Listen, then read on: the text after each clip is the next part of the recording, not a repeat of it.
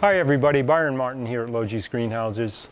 This is a time of year when flowers are very few. It's a season when there's a transition between the summer and our winter flowering plants, and so it's a really great time of year to find things that have come into their fullness. One of the plants that we grow here at Logee's, and I really love them all my life, is the Dombeyas, and these are actually tropical trees for the most part. Two of the most outstanding ones that we grow here at Logee's, particularly for container growing, are our Dombeya seminole and our Dombeya elegans. And they both have this compact habit to them when grown in containers, and they are easily manageable in terms of keeping them at a size where you can maintain them in a greenhouse or a home or a sunroom. As I mentioned, this is their flowering cycle, so they are plants that sense the decreasing day length, so they're photo period sensitive, and there's a point where the days shorten and it initiates bloom. So the key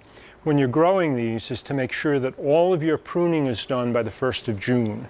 That gives them time to send out new growth, and then as we hit the height of summer and that declining day length, it starts the stimulation of flowers, which we're here in November. These have just started. This one here, Seminole, is just beginning to bloom for us, and our elegans here has been in flower now for about 2 weeks. This variety here will go on for about another 3, maybe 4 weeks, and then it'll go out of bloom. Still some young buds forming here in the tips of the plant. In the northeast here in greenhouses, the flowering cycle can be a little bit shorter than it is in tropical areas because our light gets really diminished by the time we get to the end of December and into January, and so that next flush of flowers that would normally come out do not appear unless, as I mentioned, under really high light conditions. As far as their culture goes, they're easy to grow. You know, it's a watering fertilizer regime. We use just a balanced fertilizer on them.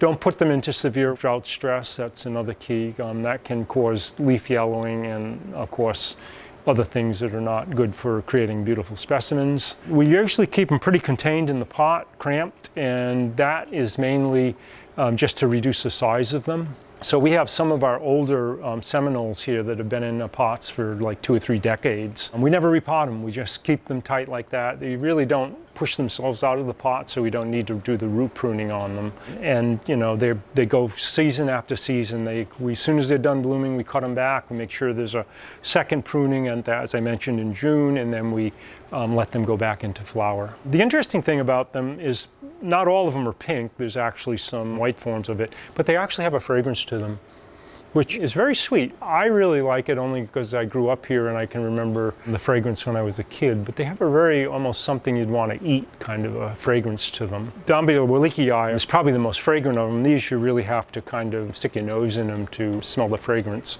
And the interesting thing is the honeybees love them, although they never get into the greenhouse in the wintertime. In the tropical areas or southern areas where they're grown, the honeybees get a tremendous amount of nectar out of them, which you can actually see. I can actually see some glistening inside the flowers right here. As far as insects go, there really isn't a lot that bothers them. Mealybug can be a problem. We don't have problems with spider mite on them. Usually the aphids are not a problem, and nor are the thrip. For as far as I know, in our culture here, we've never really had problems with scale on them. But as I said, mealybugs can get on them, so you have to be watchful over that. But really, that's often a problem of having an infected plant nearby. So if you're clean to start with, you can go on for a very long time without any trouble.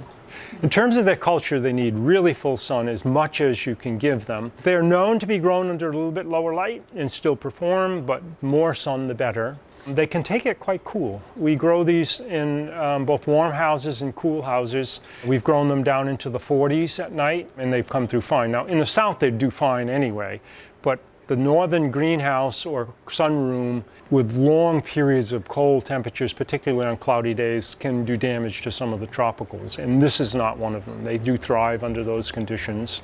Dombeyas are great plants for color at that time of year when so few things are in bloom in our homes and our greenhouses. If you'd like more information, visit us at logees.com.